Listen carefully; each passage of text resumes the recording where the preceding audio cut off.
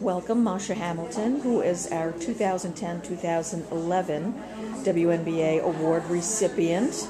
She is an award-winning author, a journalist, and most importantly, an activist.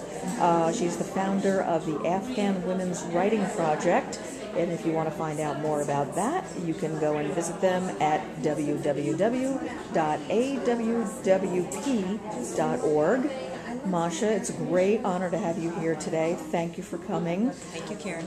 I just wanted to ask you a little bit about your work with the Afghan Women's Writing Project, and if you could just give us your overall comments about being here today. We have 3 online workshops for the women.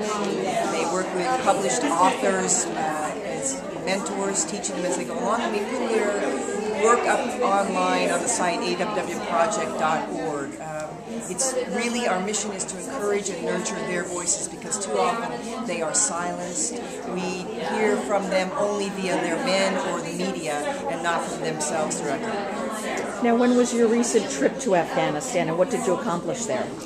Most recently I went at the end of 2008, and that's when I really found that it was getting worse again for women, and I wanted to move ahead and start this project, and that's how it happened. And now we have a wonderful team that's doing much more than I can do myself, and they're doing a great job in promoting and nurturing these voices. Terrific.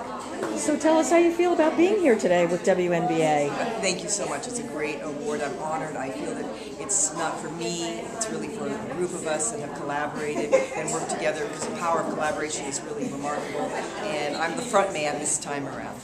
One more question before I close. What can we do here today, right now, amongst ourselves here in New York to better the situation of women in Afghanistan? One thing I would love to suggest is that you go on the site itself and comment on the works of the women. So one of them walks 4 hours through Taliban-held territory to send us a poem. And the comments that are left on the site from these women, awwproject.org, really mean a lot. We're also, of course, collecting money. We have opened up a writer's hut for them. They named it themselves in 5 rounds of voting, and we hope to continue to support them. We already have given many of them laptops. We want to give them internet, and we're hoping to help fund what we hope will be Afghanistan's first women-only internet cafe. That is wonderful. Masha, thank you very much for doing this interview. Thank you, Karen. Congratulations. Bye.